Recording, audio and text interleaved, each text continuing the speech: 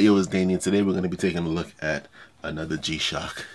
This is a bit of the heavy dogs in the G-Shock collection, but we all know how it goes. Now, as we already know, the standard feature is going to be an alarm. It's going to be a stopwatch. This has a global calendar. I think it's atomic time. World time, not atomic time, world time. And it can, what else? I'm not reading nothing, it's off the dome.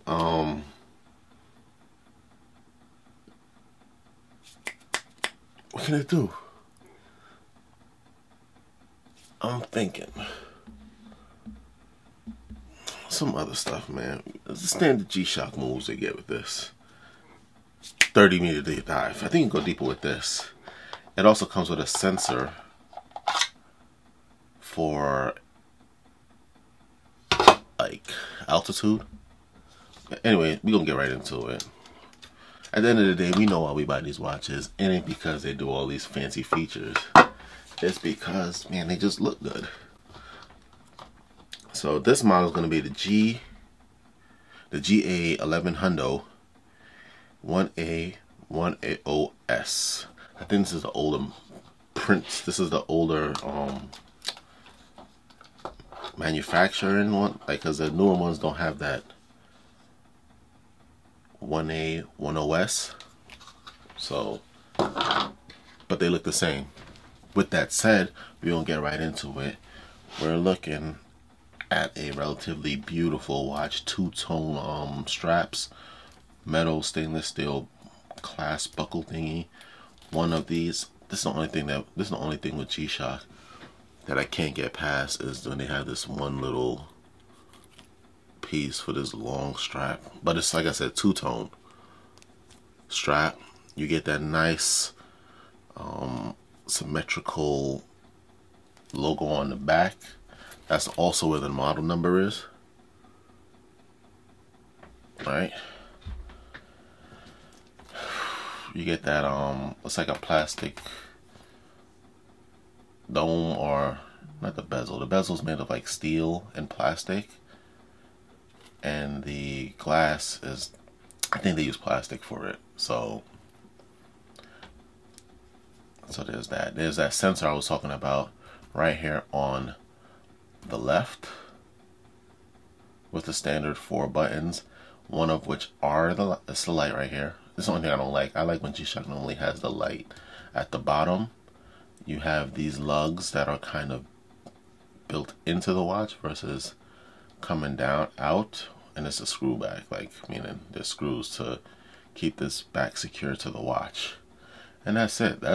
That's basically the gist of the watch, you know. But what I want to share with you, other than the technical specs, you know, about what standard 9-inch length of the watch, I have a 8-inch wrist, so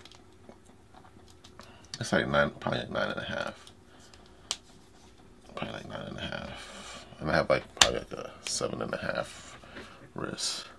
So that's the watch on the wrist. This is what I was talking about when it don't have that clasp, because if you leave it out here too long or too close to the edge, when you move your hand, that comes off, and then you have it like pop out, and then it's like catching your clothes. But it has a double buckle, the double loophole thingy to keep it really nice and secured on the wrist. Like, it ain't going nowhere. Really comfortable, and you get that little bit of a hint of that gray on the inside when you moving about. You know, if people care, if anyone knows what they're looking at. And the buttons are pretty big. Moreover, what is the most attractive feature about the watch has to be the face. All of the details that they put into the face. Right now, as you see it, you know, you have this right here, this little, I think that's the like features. Yeah, with the world, and it has like the world time, has a stopwatch, it has the alarm, and comp. I forget what that means again, but I think that's when they start using this sensor to tell you altitude and everything like that. that also function as a button.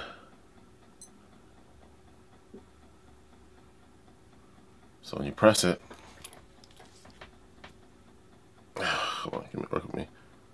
It does a little fancy move, and then it starts doing whatever that is. And as you're moving, it's changing.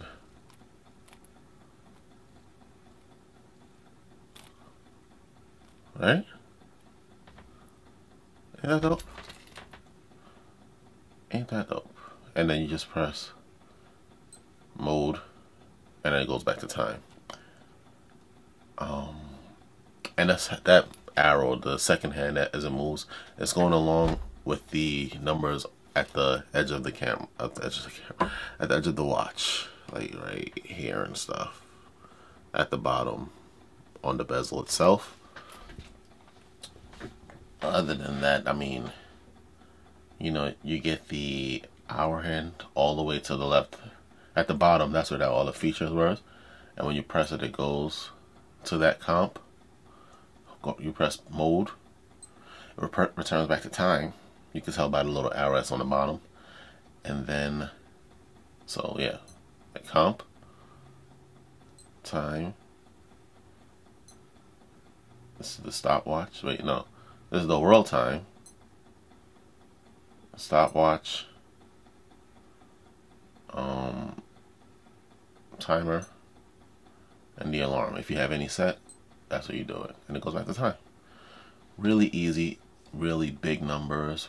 Well, the only numbers you can see is the 12. Everything else has a little dash. And again, I was saying on the hand right here to the left, that's where you get the time. I mean, all these features I'm never going to use, I'll be honest with you. But I mean, it's just a brolic watch. It's just a beast to have to the collection. Just a beast to have to the collection. You can't go wrong. To get this watch, you're probably going to spend about 125, excuse me, to maybe 2 something. Depends on where you get it. I got it on sale, and I'm happy with the purchase, right? And that's it. That's it. Oh, by the way, everything else is plastic other than the face of the bezel, which probably a little bit of stainless steel as it goes into the rest of the frame. It's plastic, steel, plastic, steel, plastic, steel. The glass, plastic, plastic, plastic. The buttons are plastic, stainless steel back, plastic, and a stainless steel strap thingy. Other than that, this watch is good to go. There ain't nothing else about this that's going to be too special. So that is the GA1100 1A10S. And they're shock resistant, so it's not limited edition, but it's just a hard watch to come by. Anyway, with that said, if you like what you saw, please remember to like, share, and subscribe. Alright? 1.